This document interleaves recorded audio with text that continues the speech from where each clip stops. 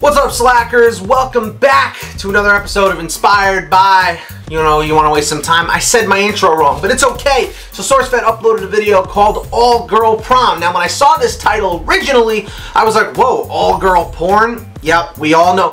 Hit the thumbs up button down below if you actually made that mistake when you watched the SourceFed video.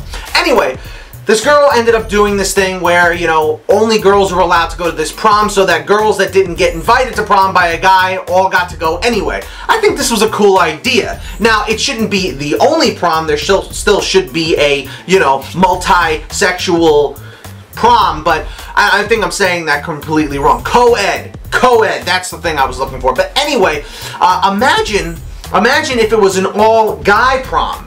That would literally be considered homosexual. It really would.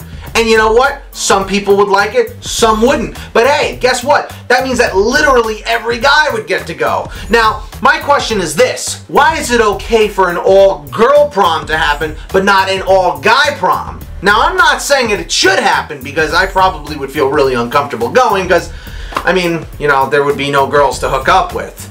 Unless you're homosexual, and you like to hook up with guys, which is okay too. But I don't do that.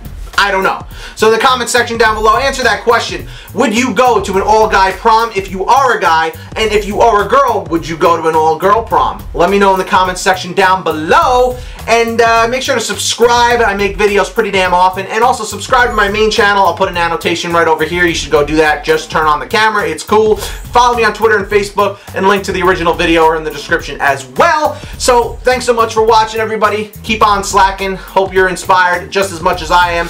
And that is it. So I am out of here. I love you all. Keep on slacking. Peace out.